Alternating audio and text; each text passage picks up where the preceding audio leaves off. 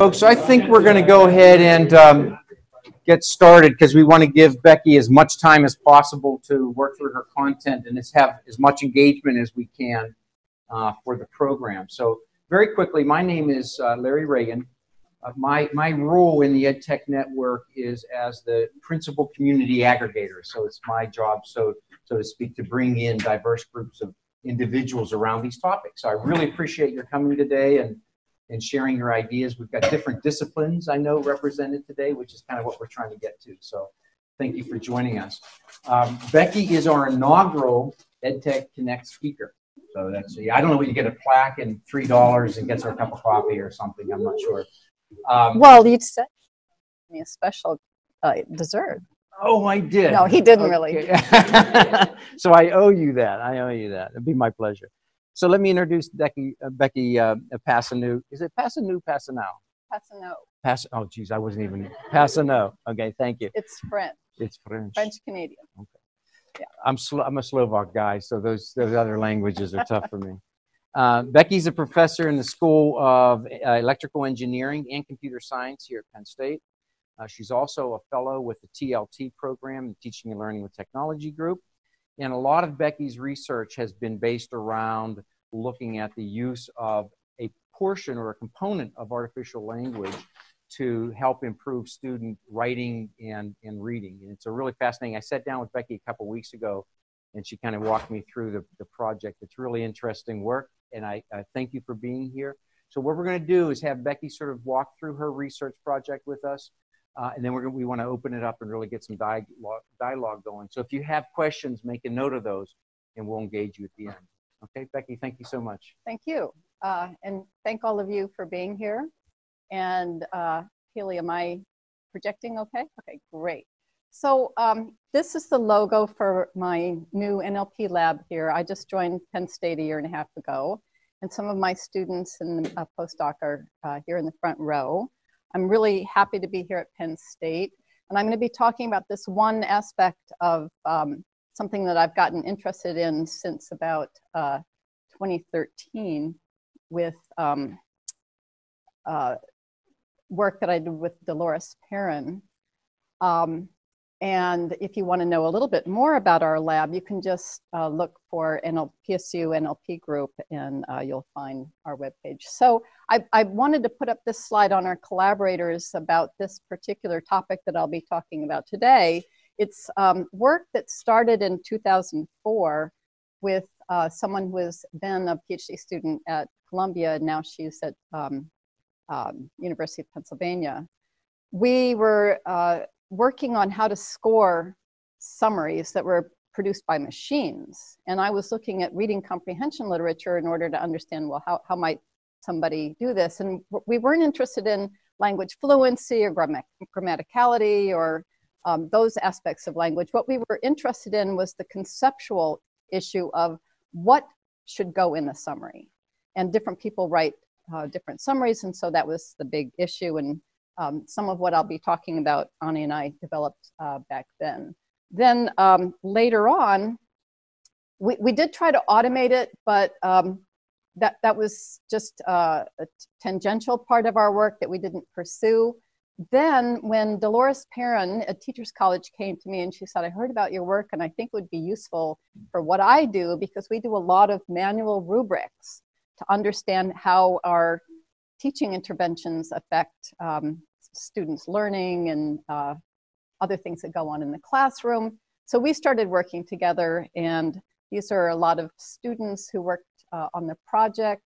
Then some of them are here. So Chan Yang developed some work that I'll be talking about a little bit today, and she's here in the front row. So if you have questions about her work, she'll be able to address that. And then a student here at Penn State, Yanjun Gao, is now working on another aspect of it. So we've been working on different ways to automate this so that it's easier for other people to use, but the early work was on manual annotation. And why do we care about this for students and for classroom pedagogy? Well, asking students to summarize the main ideas of the text actually is very strategic for both their reading comprehension and their writing skills.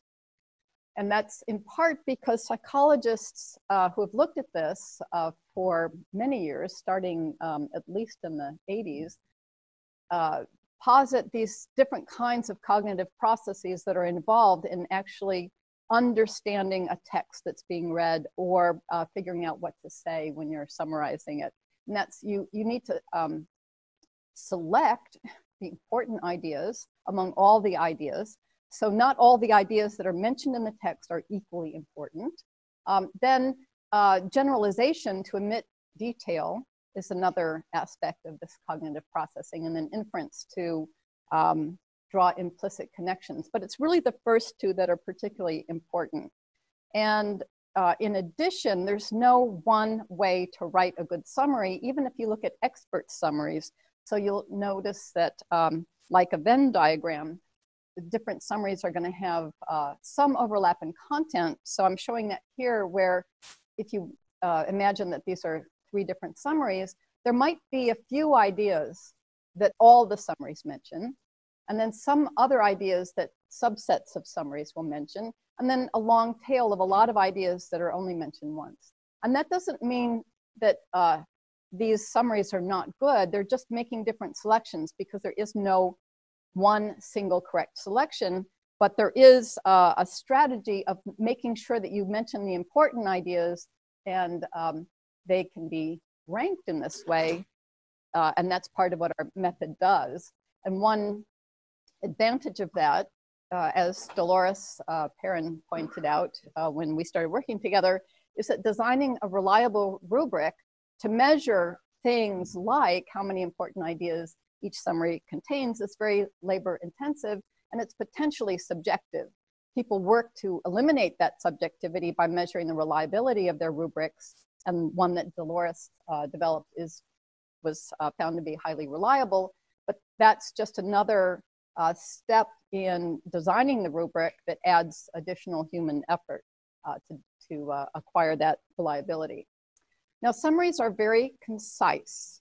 Each idea tends to be expressed once. That's the point of a summary. So the key aspects of that are selecting the important ideas and also omitting unnecessary detail. And that could mean omitting aspects of a particular event that aren't as relevant, like you know, the instrument that was used in order to do something. What matters is that you did it and something got completed. And that detail could be contained in peripheral phrases in a sentence, or the generalization could occur at the lexical level, where you use a less specific word to refer to an event. The content evaluation task in general can be seen as having 2 steps. One, you have to define a standard, and we define a standard from expert summaries. That is, people who are judged to be very literate and good at writing summaries and finding the important ideas. And then what I'll do here is I'll show you how that standard is arrived at. And then once you have that, then you want to compare that to the summaries that you're interested in evaluating to quantify the proportion of important ideas. Now, of course, there are many other dimensions of a summary that can be evaluated in addition to this, but that's the focus here. So the method that we developed is referred to sometimes as pyramid content annotation, pyramid analysis, or wise crowd analysis, because the basic idea is, as I illustrated earlier with the Venn diagram, here we see it again, that the importance of the individual ideas is an emergent phenomenon. Once you have a wise crowd, and you can actually count how many of the individuals in the crowd mention a particular idea, then you can rank the ideas in that way. So if you look at any one of these alone, all you'll see is, you know, some like 6 ideas per summary, and you won't know which one of them, especially if you're a machine, is the most important. So this distinguishes the quality of the ideas by their quantity in the wise crowd. It's a very simple idea, but it has turned out to be very effective for this one dimension of evaluating summaries. So this is a sort of preview of what we do. We try to find something that we refer to as content units and then assign their weights. And the text that I'll be illustrating with is an actual text that Dolores used in an educational intervention called What is Matter? I'm just sort of schematically illustrating here that we have one content unit that, this is one we'll see later. Matter is classified by physical and chemical properties. Let's say that has the highest weight. Everybody mentioned that one.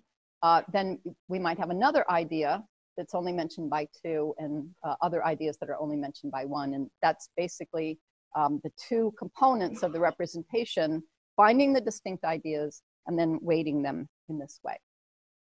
So once you've done that for all of the ideas in your WISE crowd, here I'm showing parts of 5 actual summaries that were the WISE crowd for this particular study, then you end up having something that we refer to as a pyramid, because each one of these little squares represents an idea, and the number of circles in the square represents how many of the WISE crowd mentioned that idea. And it turns out that this is the typical distribution where you have a few ideas that everybody mentions, and then some ideas that many people mention. And then as you go down the pyramid, there's ideas that a larger and larger set of ideas that a smaller subset of the WISE crowd actually expresses in their summaries. And that is, it's not really a pyramid because it's not a linear change in the number of content units. It's actually more Zipfian, which is very, very typical of all kinds of language distributions. Roy.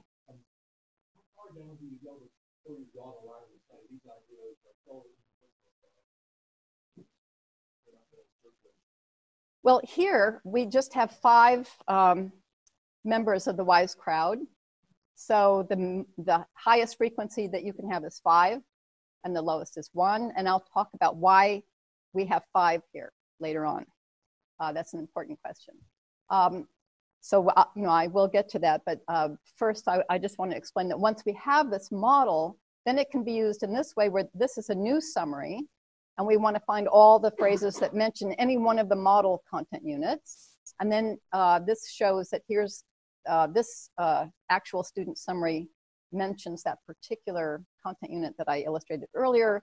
In order to classify matter, we have physical and chemical properties. So the summary would get 5 points for mentioning that one, and then maybe 4 points for another one, and 2 points for another one. And that would give you a raw sum for all the ideas that are mentioned in the summary. And then there will be some ideas that are mentioned that don't occur in the pyramid, and so they would get a 0 weight. And you need to quantify how many distinct ideas are mentioned as well in order to do the normalization, which I'll talk about now. So we have a couple of different ways of normalizing. One is something that we refer to as a quality normalization. So if you count the number of content units that are in the student summary, some of which might have a weight of 0, you could actually look at the pyramid and figure out, well, what's the maximum sum that you could assign to that same number of content units? So you would first use up all the weight 5 content units, and then if you still have content units left in the summary, then you'd start selecting weight 4 and so on in order to get the maximum sum, and then you divide the actual observed sum by that maximum that that same number of ideas could get. And that's the quality score. It basically says to the investigator, did the summary mention mostly important ideas of those that are included? And if all the summary ideas are weight 0, then it's very, very poor summary, and we don't see any of those typically. Then we can do another score, a coverage score, which is given the typical summary that one of the WISE crowd individuals wrote, how many content units did they have? And what's the maximum sum that you could assign to that? And that basically gives you a different way to normalize, which is something that we call coverage. It's, did the summary mention most of the important ideas that the WISE crowd mentions, or that we find emerging from the WISE crowd? And then you can average these, and we do that to get a sort of comprehensive score. So in order to have a good summary, you want to have both high quality and good coverage. And you might have a deficiency in either way. And that gives us a set of scores that are somewhat interpretable, and I'll talk about that a little bit later on. So Roy raised this question of, well, you know, okay, you can weight the ideas, but he didn't really put it this way, but it's sort of, how many people do you need in the wise crowd? The way we answered that question or addressed that question is that we did some experiments. Now, this was with automatically generated summaries, but we did some experiments where we had 9 reference summaries. We had 9 experts who summarized the same news material that was all on the same topic. And this was an activity that started being repeated very frequently in the natural language processing community as people started developing automated summarization techniques in the early 90s, I guess. And then the National Institute of Standards started running these challenges. So they had experts on hand that would write summaries of the news that the automated summarizers were being tested against. And we collected additional ones from our own experts. So we started with 9 reference summaries, assuming that, well, that's probably going to be enough. And then what we did was in many plots like this, where we build our content models all the ways that we can with 9 summaries, which is only 1, and then all the ways that we can with 8 summaries, which is 9, and then all the ways that we can with 7 summaries, which is 36, and so on and so on. Then we can take any pair of summaries, like this blue one and this red one, that diverge if you use a content model with all 9 summaries, and then ask how far down can you go in the total number of summaries that you use in your wise crowd before you get an overlap in your confidence score for your actual score that you assign. So in other words, each one of these points has a confidence interval around it, which is basically the spread in the scores that you get from using all the summaries, all the subsets of summaries to build your model that you could at that number of summaries. And so what we found was that around 4 or 5 summaries, then you start getting an overlap where you might actually have a summary that was judged as being the least good summary, getting scored above the one that was judged to be the best summary. And so that's one way of deciding that, well, it looks like we need about 4 to 5 summaries. We weren't quite satisfied with just one answer, so we actually tested many different ways. And I'm not going to go into all of them here because that's not the main focus of the talk. But we looked at the number of reference summaries for the probability of a misranking to be below 0.01. That was around 5. The number of reference summaries for scores to correlate with the gold standard, about 5. We looked at inter-annotator agreement. And if you have questions about how that was measured, I can address that later on. But on building the content model and then inter-annotator agreement on applying the content model, and with 10 different pairs of models or 5 different models, and we would get inter-annotator reliability using an inter-annotator coefficient like Cohen's kappa, but we happen to use something called Krippendorf's alpha, and we would get very good reliability, where reliability is in the scale -1 to 1, where 1 means the annotators agree, 0 means they only agree by chance, -1 you would only get in the case of binary annotation where they're always given the opposite answer. And I see a question from Mary Beth. Yeah, it's kind of related to what Roy was asking, I think. So what happens when the material that's being summarized gets more complex, and so the number of ideas is greater?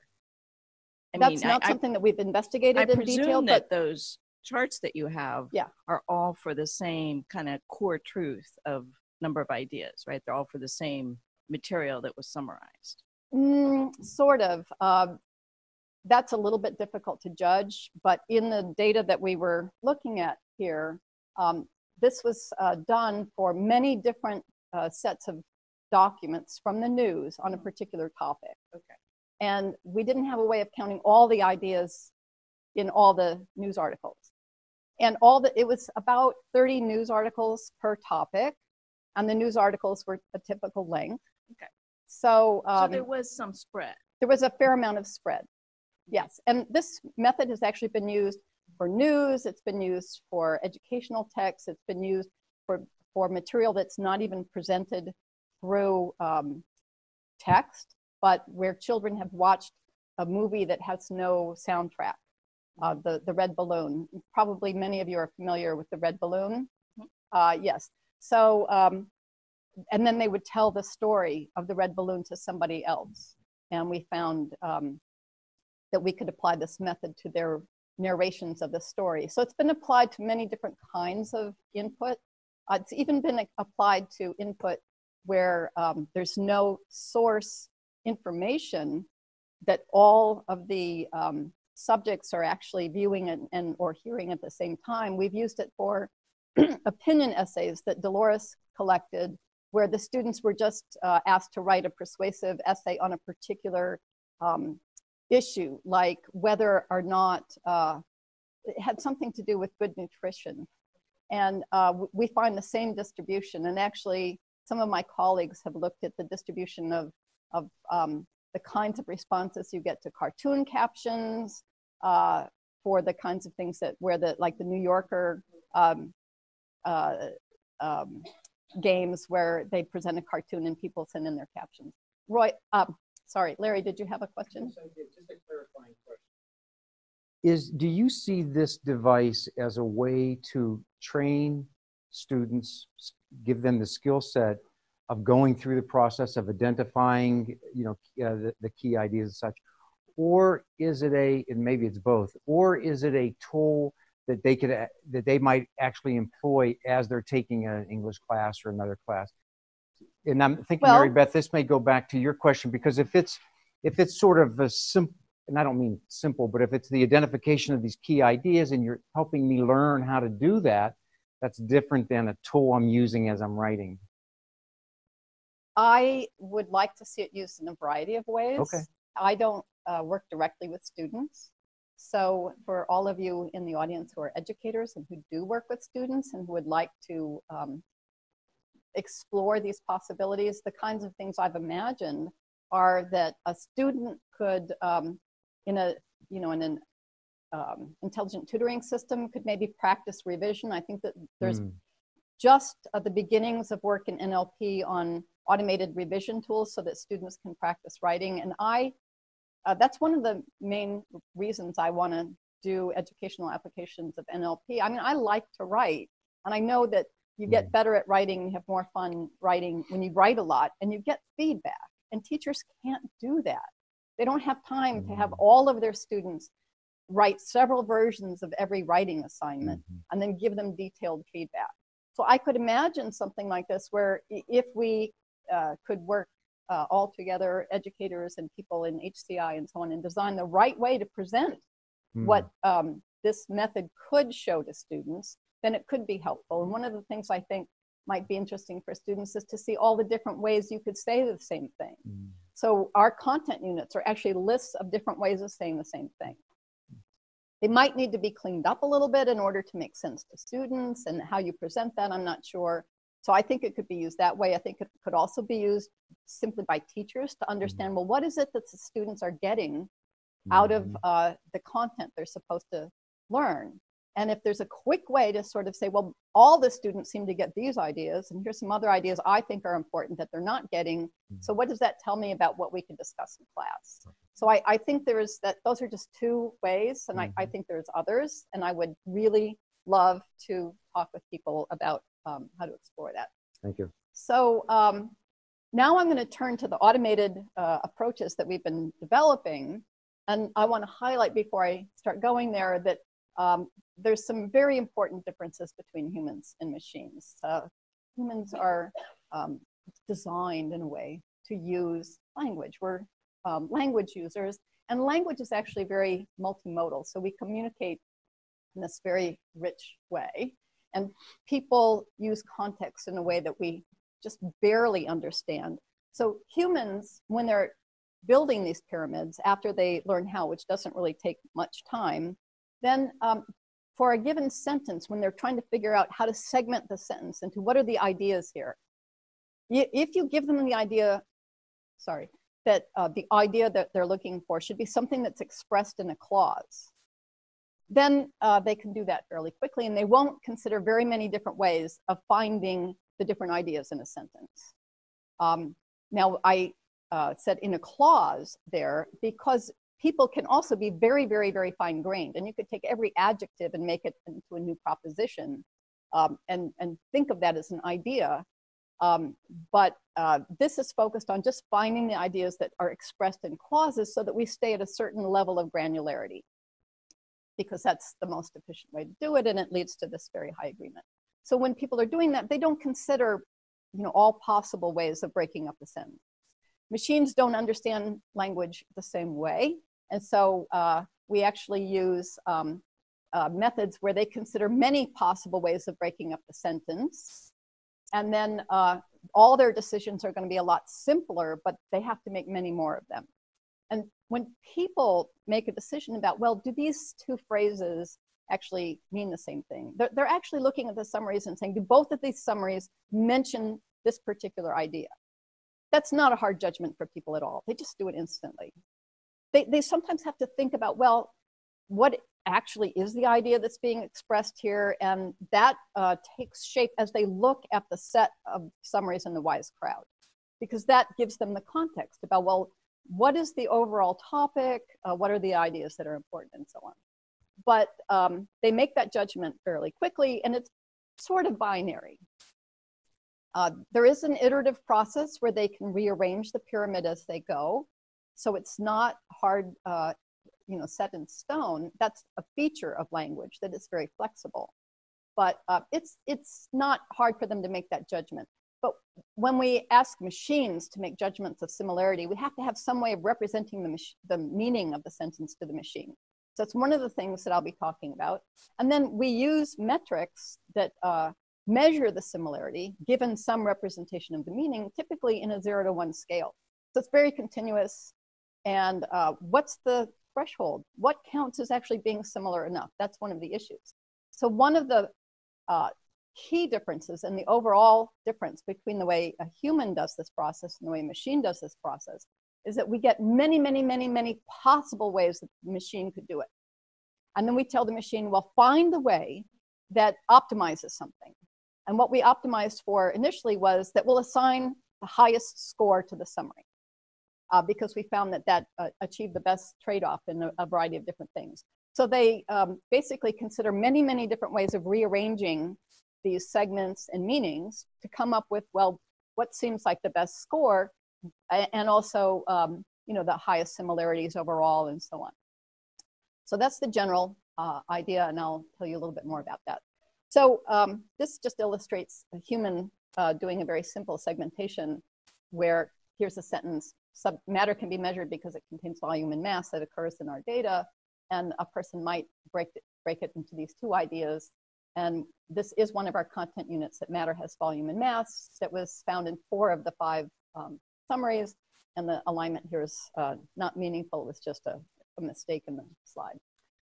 So our automated methods do not require lots of large-scale machine learning. You don't have to give them a huge data set, because we try to do methods that either use existing semantic representations or pre-trained meaning representations, and to use only the 5 WISE crowd summaries that a human would use. So all the automated methods do that. And I'm going to talk about 3.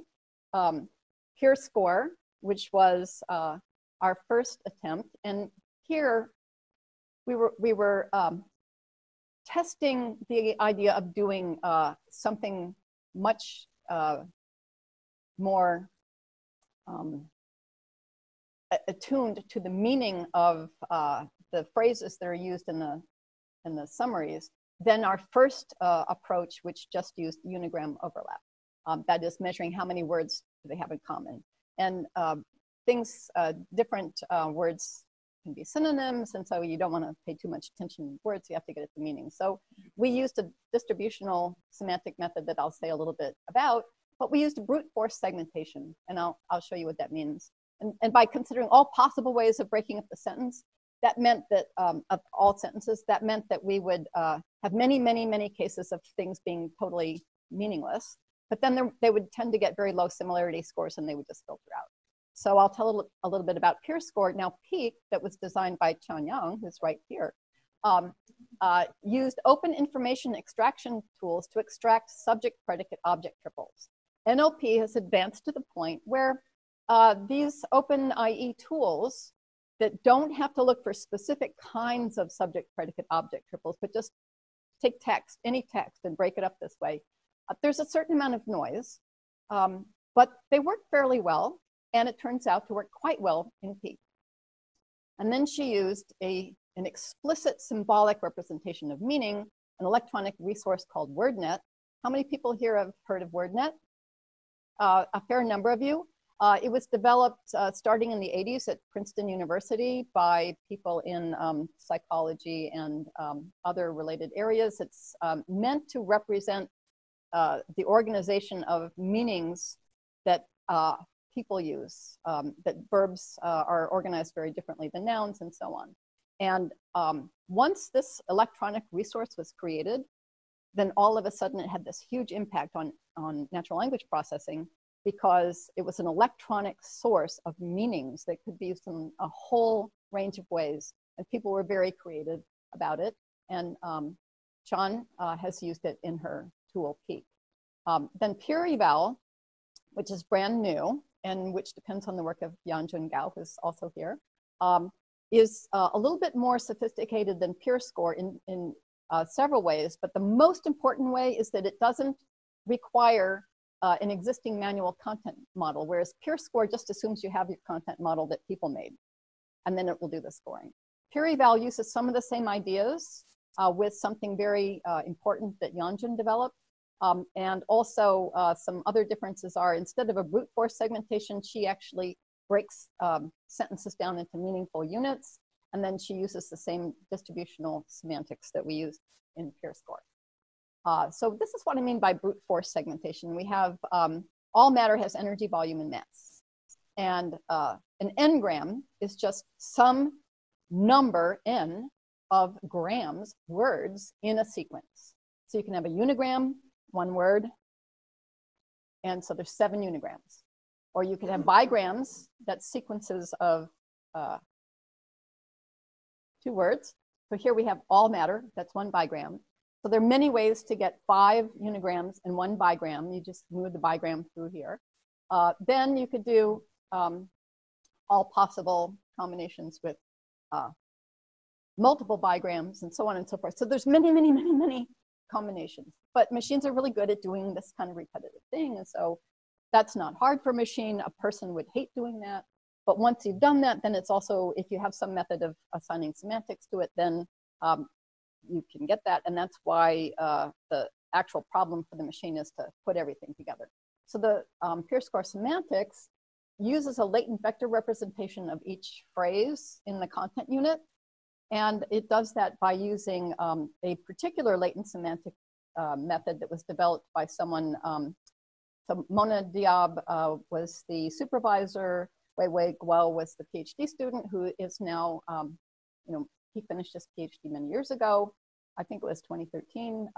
He developed weighted text matrix factorization. Just basically, if you have a matrix, so how many people here are familiar with latent semantic analysis? A fair number. Okay, so it's kind of similar. You build a matrix where you have in your rows all your words in your vocabulary. And then let's say you're using as your context the sentences.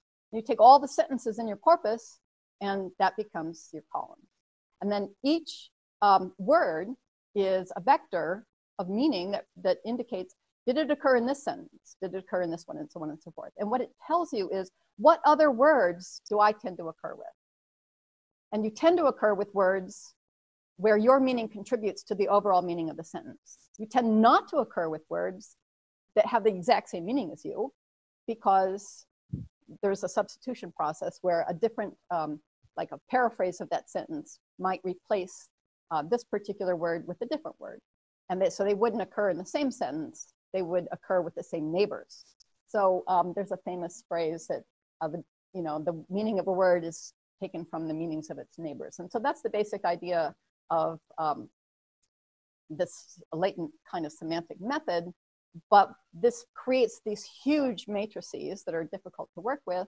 So you can factor a matrix into a product of two matrices where this matrix has been factored into 2 columns by all the words, and then 2 rows by all the contexts. And the product of these will give you this. And this gives you a way to sort of reduce the dimensionality of the vector that you're using. And you're sort of compressing it. And that turns out to be very useful. And one of the key things about WTMF is that it assigns a small weight to the unseen words that didn't happen to occur in that sentence. Some latent semantic methods don't assign any weight to the missing words, and some treat the missing words equally with the words that are present. And what's novel about WTMF is to assign this very small weight. And what that does, the advantage that that gives is that for short phrases, it makes the context bigger. And if you have a short phrase, then you don't have much of a context to have a vector that's meaningful. It's just going to be very sparse. Most of the values in the vector are going to be 0. So we train all the vectors offline. That's sort of disappearing down here. But that's the important thing, that for the vocabulary of a particular summarization task, this can all be trained offline. And in fact, you can just take English and train the vocabulary offline. And that means that then this tool could draw on this electronic dictionary without having to do any new training. So the scoring process in PeerScore is that once you have all your segments and then all your vectors, you would compare each vector to your content model, to every content unit in the model. And if you have a content unit that has 5 things in it, you would actually take the average or the median, and we actually tested a variety of things, of the cosine similarity to each of the phrases in the content unit. And then try to find the optimal assignment of candidate n-grams to content units. And this is, you know, where all the hard work is done. It's basically a maximum weighted independent set problem that's kind of schematically represented here, where the idea is that this shows the connectivity of the different nodes. And you notice that the ones that are colored red are independent of all the others. And we have all these constraints where a particular phrase cannot be applied to 2 different content units. It either means this or it means that. So you have to pick one and commit to that in assigning the score to the summary. And there's a variety of other constraints. And we use a greedy algorithm to do that. And that turns out to produce results that I will show you in a moment. But now let me talk a little bit about PEAK, which is so named because it does pyramid evaluation by automated knowledge extraction, PEAK. And as I said, it applies OpenIE tools. So for this particular sentence, we might get as the subject matter, as the predicate detected and measured, and as the object because it contains volume and mass. We don't really think of that because clause as the grammatical object, but that's just what an OpenIE tool might do, but it also would produce this. So it'll produce many alternatives just the way that PeerScore's segmentation produces many alternatives. So that's what I mean by the machine will make many simpler decisions, but then it has all this stuff it has to allocate. That's very different from the way humans do it. And the semantic representation is actually, it's using a tool called Align, Disambiguate, and Walk, which has been found to have very high performance. It does random walks over WordNet. That's basically sort of leaping from node to node with, and to discover, you know, what's the probability of going from one node to another in a way that I won't go into more detail on, but WordNet is very large. So this turns out to produce results that, as you will see, are quite strikingly good, but it's also very expensive computationally. So this is a kind of schematic of what PEAK is doing. So from different reference summaries, it actually constructs this model by using a hypergraph. And what that is a graph where some of the nodes are connected in a hyperedge so that you can distinguish them from nodes that are not in the same hyperedge. And our hyperedges are all they connect the subject, predicate, object that came from the same sentence. And we do that because we don't want to compare the similarity of the subject to its object. We want to see if this sentence, SPO triple, is similar to an SPO triple from another sentence. And here we have the alternatives, triple one from sentence one and triple two from sentence one. That might be the one about matter being easy to detect because it has volume and mass. So that might be the one and this might be the other. But then we'd have sentence two, and we connect edges from one node to other nodes if the similarity between the edges is above a certain threshold. And then there's a lot of other processing that goes on to sort of find, well, which of these triples is salient and how to compare them across different summaries. And then finally, we end up with content units being represented as a weighted triple. And the weight is just the number of different summaries that contributed to the overall similarity of a bunch of triples. And it ends up producing something that looks a little bit different from a human pyramid because there's sort of alternative views of the same content unit. But otherwise, it's very similar in having a sort of predication that's weighted. And one of the things that's quite distinct about PEAK from the other method is that actually has some notion of an ordering of the content. The subject comes first, then the predicate, and then the object. So even if it doesn't know what the real object is, it knows that there's a linear sequence here, which is something that I think helps its performance. Then to do the scoring, it creates a bipartite graph of the triples that are the content units and the triples that it will find in a new summary. And then it assigns edges at the semantic similarity of the entire triple, which is an average over the similarities of the individual subjects and predicates and objects, is greater than 0.5. And then it uses this particular algorithm, Lucas-Kuhn, or sometimes known as the Hungarian algorithm, to find the best allocation of edges.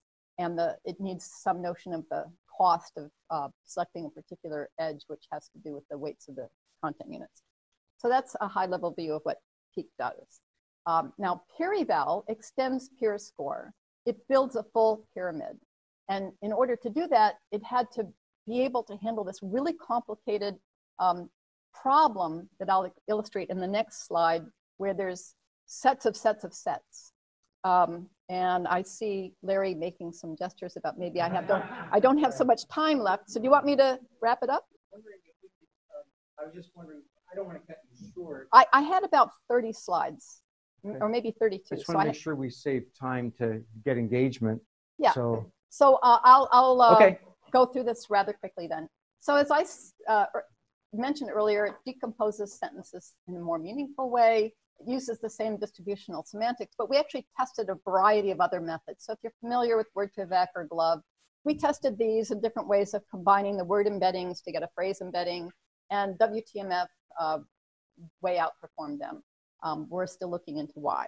And it uses the same scoring algorithm, apart from the fact that it doesn't do all this sort of very stupid segmentation. But the interesting new development is that it's got this new set allocation method, which is a nested bin packing problem. And the nested sets are that every sentence has a set of segmentations. So there's one way you could segment it, and then there's another way, and then there's another way. And so there's, you know, maybe around 3 or 4 different segmentations that you get for every sentence. And every content unit is a set of segments, each from a different summary, and every pyramid layer where all the content units have the same weight is another set. So we have sets of sets of sets. And so making sure you obey all the constraints is a very complicated problem that Yeonjun solved this summer. And she named her method EDUA, because it could apply to other similar problems. The idea is that it does emergent discovery of units of attraction. It breaks things up, and then it sees how they attract, and it does this emergent discovery of what are the units that you end up with. So it's kind of named in a way to capture what this cognitive process is. But basically, it does it by constructing this huge graph where the nodes are segments. The edges are weighted by the force of attraction, which for us is the semantic similarity.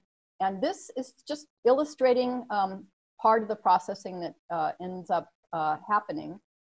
The dashed edges are that the attraction between any two nodes, which is a segment, a phrase that gets its vector representation, is greater than some threshold.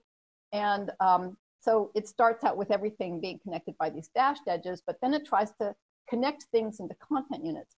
So once it ends up with solid edges, there would be this fully connected subgraph where this is similar to that, and it's similar to this, and it has to be similar to everything else in the content unit. Then this becomes a little content unit. So here we have a content unit of weight 5 and one of weight 3. And these are all the constraints it uses. I probably won't go into detail here, but you can see there's constraints on the average similarity within the content unit, and then within each layer, and then of the whole pyramid. There's the capacity of each layer. It tries to obey this Zipfian distribution using this formula. The size of each layer has to be increasingly big. No empty layers, and one segmentation per sentence. You can't, you have to commit.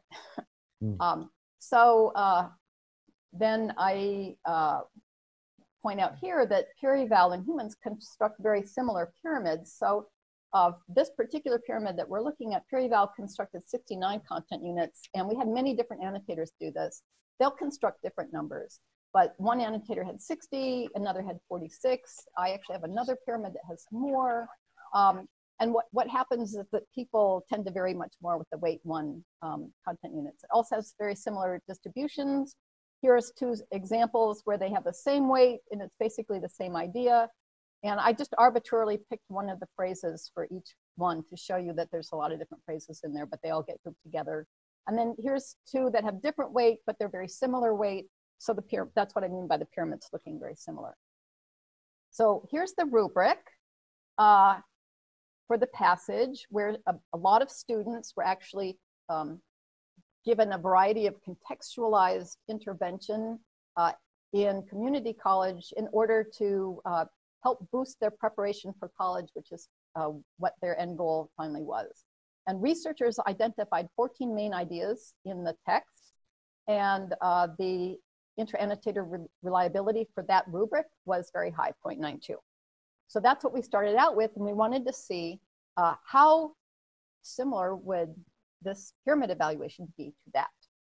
But first, we wanted to see if we did the manual annotation, how similar would our automated methods be to the manual annotation in terms of what score got assigned to a summary.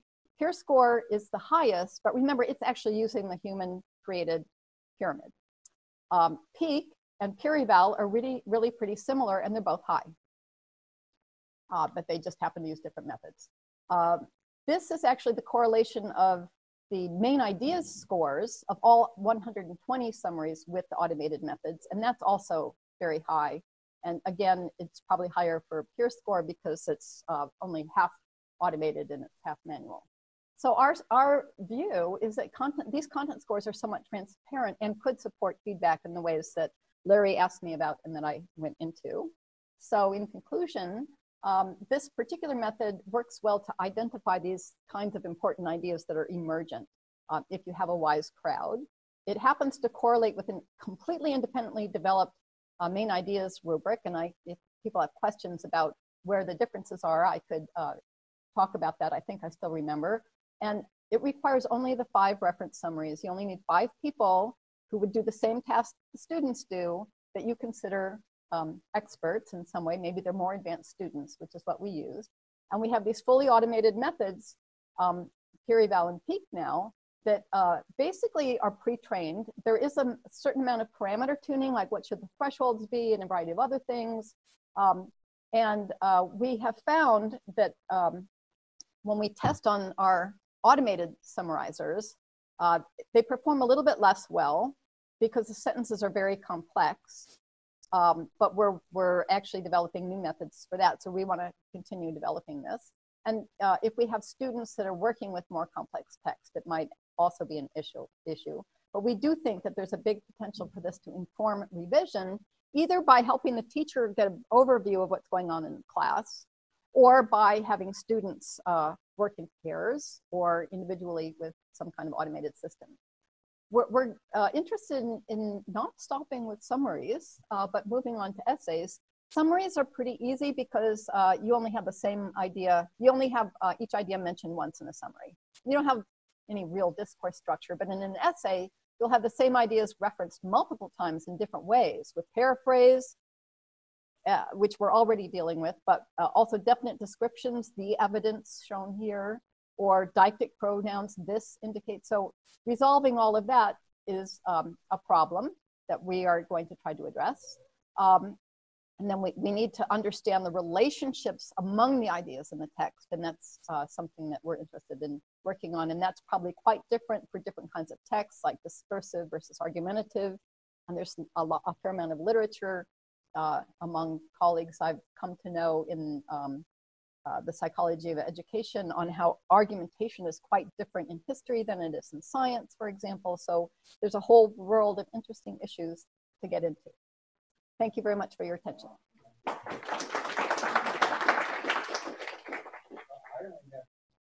Thank you. That was a great talk. Thank you. Something that came up with it in my mind was this idea of the wise crowd and what happens when the crowd isn't wise. So, for instance, common myths. For example, I teach leadership, and a common myth actually is that the happy worker is a good worker. So even though the lesson will say, you know, that's not true, what I see in papers all the time is happy worker is a good worker, because it's just so ingrained in the culture. So how do these systems deal with that? Well, when you say these systems, there's actually a fair amount of work on crowdsourcing of all kinds of things. It's being used more and more, and in different disciplines. So that's a pretty big question. I can really only speak to NLP. One of the things that's not dealt with here that I'm also interested in, that I think will be related to this issue of how the ideas are connected to each other, which our model it doesn't address at all. It's just a list of weighted ideas. I think the weights are very important because not all ideas are equal, and the same idea might be important in one context and not another. But in that long tail, there's going to be a lot of stuff in the long tail that's just irrelevant. But there will also be real nuggets of information that only a few people perceive. And how would we find those? So there's certainly questions about, well, the crowd has a certain amount of wisdom, and we've seen that over and over again, but it's not perfect. And maybe we need other methods. And so there's a whole arena in various kinds of AI and computer science called anomaly detection. And so finding the really great idea buried in that long tail might be a form of anomaly detection. And it would require methods devoted just to that. Yeah, just to, oh, sorry. No, go ahead. Go ahead, it right was right here. Just to follow up on that, like one devil's advocate position is to say what the crowd knows is the lowest common denominator, right? That's what you're getting. You're getting the stuff that the most people know. Right, or that the most people I would say yes, it's most people, but right. I wouldn't say it's the lowest common denominator. Right. There's all kinds of problems that people have shown can be solved more easily by getting answers from a huge crowd and then having some method to combine it. Right, but it comes down to, I think, and it's related to your question, kind of a value system for what you really want. And I think your case of summaries is a great one, because that is a fairly generic thing that you want. You really want a list of, you know, whatever. But when you really want to talk about creativity or nuance, all your points about connections and argumentation, that's gonna, there's some things, your future, right? There's some things that the crowd can't do. So the crowd cannot sculpt David. But for example, your test example, if you had a summary or a paper that said, now some people might think that a happy worker is a good worker, there's a good clue, right? You would seize on that and say, oh, this person has it. right? Because they set up that contrast of received wisdom, crowd wisdom in the truth. But one of the things that crowd wisdom does is it doesn't trust any one individual. And the question is, how do you combine the answers to get an answer that rises above the crowd? And Dalton was the first person to talk about this kind of methodology. He asked people at a fair to guess the weight of an ox. And they would look at it and they would guess. And no one person could be picked out as, oh, this person will have the right answer. But taking the average of everybody's answer turned out to be very precise. So the question is, how do you combine the answers? And that's sort of what's going on here. How do you combine what you get out of all these summaries? And then I think you have to judge, how many people do you have to collect a guess from in order to get something where you have a very small margin of error around your average? Well, so I think that's the part that adds rigor to using the crowd. You have to ask how many people, what question, how do you combine it? So it's not that you just take the lowest common denominator. I think there's a whole set of questions about how you rely on that, and many things, as you say, that you cannot address that way. But there are some things you can only address that way. Yes. Yeah. So, sort of piggybacking on that,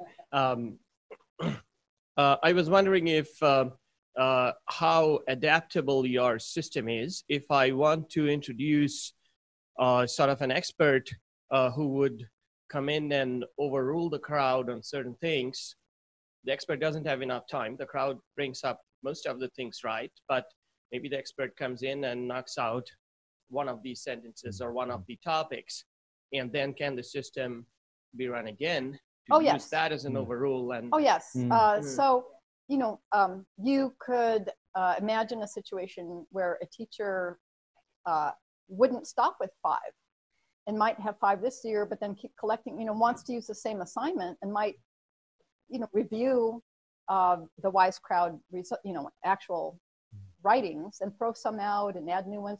You don't have to stop with 5. You could, and it's going to get more and more precise if you add more. So yes, you can. That's the beauty of having it automated. You drop in a new WISE crowd member, you just run the whole thing again. Jesse, this might have to be our last one. Okay, Jesse. I just have a really quick comment. Yeah. I was trying to visualize the interface for this. Oh yeah. And I totally see it being a joint thing, actually, kind of like what you were saying. And actually, what you were saying also about how the instructor's role is still so important because of the subjectivity of what you're grading. And it would be awesome if, like, in the paper, these ideas were highlighted. And so grading just becomes like reading through the highlights. Yes. Which would really still save a lot of time. Yes. Actually, Sean, why don't you stand up, Sean, just so that people see your face, because I want to mention your work on high text. She is actually doing some research on how highlighting texts with a different way of finding important sentences that's based on deep learning improves reading comprehension.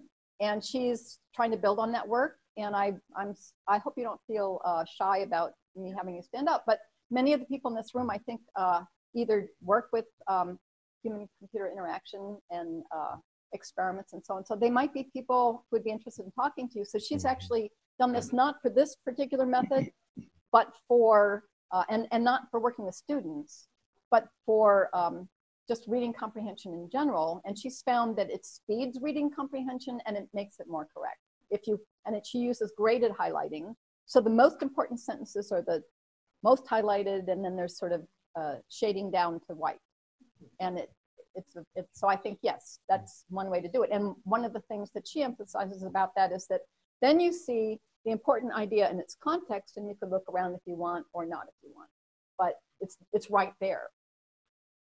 So it leaves things more open to this. Becky, I'm fascinated with what you're. I tell you, I am. I'm just I know, and I know. I suspect you could probably go on for a couple more hours. I know there are more questions in the group. So what I'm going to do is invite you to come up with Becky. We're going to close off today's session. We've got 1 or 2 things to share with you, but please join me in thanking Becky again for stimulating, amazing.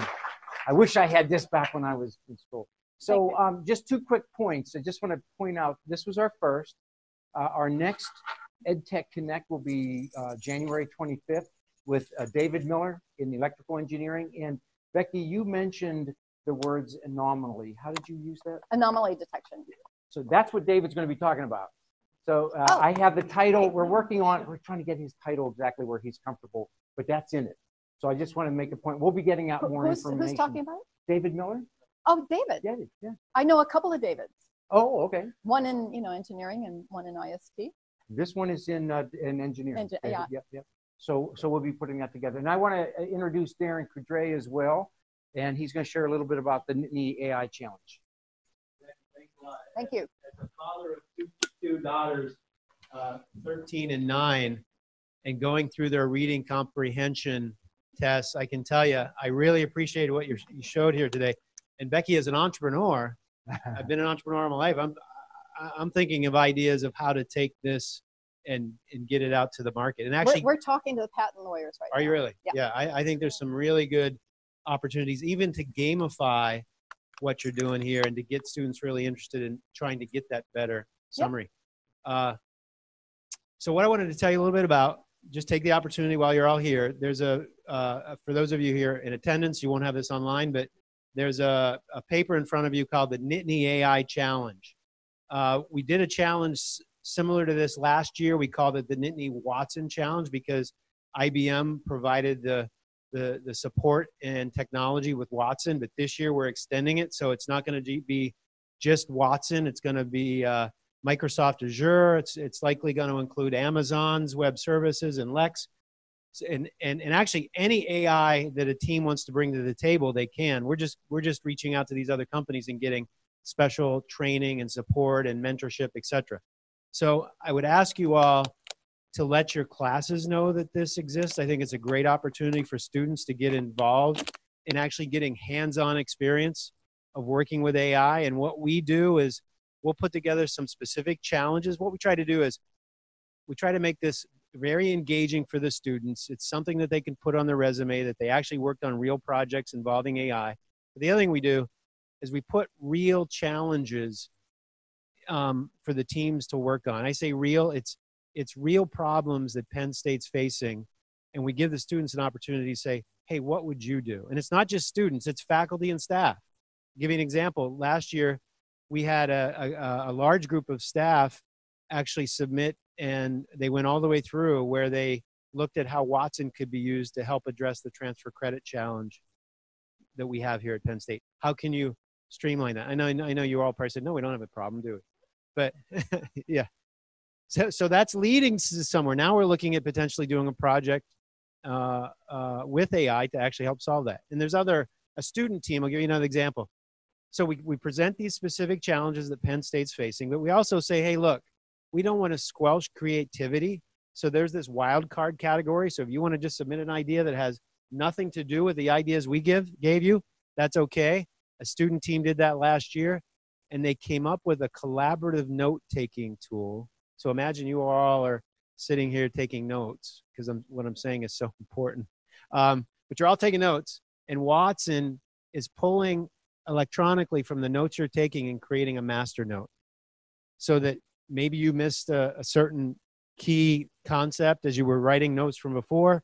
You can go look at that master note and see, okay, did I miss something? The other thing is key that they're looking at is how can they take those notes and provide a faculty interface to say, hey, did the students get what you were trying to teach that day? Like what's the confidence level on the notes they were actually taking compared to what the course content was?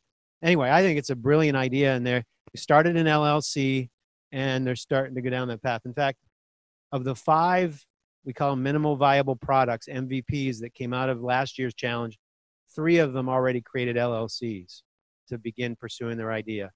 And one of the ideas where actually looks like we're going to do a project here at the university to help solve the challenge. So I tell you all that to say this group is important. If you can get that, if you can get this out to students, and actually there was a group from Harrisburg, a faculty member down there turned this into their capstone project for their class. But if you can get the word out to your students, and also one of the things we're requiring this year that we didn't last year is we want a faculty or staff person to serve as an advisor for every team. So in other words, if a group of students get together and say, hey, we're going to do this, and if they don't have a faculty or staff advising them, we're going to ask them to go pursue getting a faculty member or staff member to serve as that advisor. So even if you sitting here in the room or online, if you don't have a specific idea that you want to pursue and get a team, you could also, hey, look, but I'm willing to serve as an advisor. And it's a way to kind of get engaged and, you know, work with some students and do it that way. Key dates, we're gonna kick this off officially on December 19th.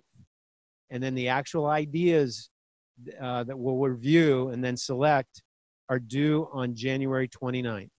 So we're going to try to get some stuff out so that people can look at it, particularly the students can look at things over break, look at the different companies that are involved, maybe do some of the training, digest some stuff, and then come back in January, submit some ideas.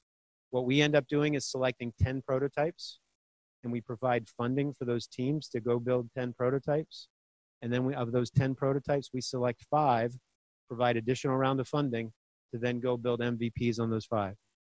I think it's just an amazing way to, as a collective, it's not just about students, it's not just about staff, it's not just about faculty. It's getting the group working together in synergy to really see what we can do and grounded in solving some real problems. So I just wanted to say thanks for your help in advance, and hopefully we can get some of your students and some of you involved. Thank you.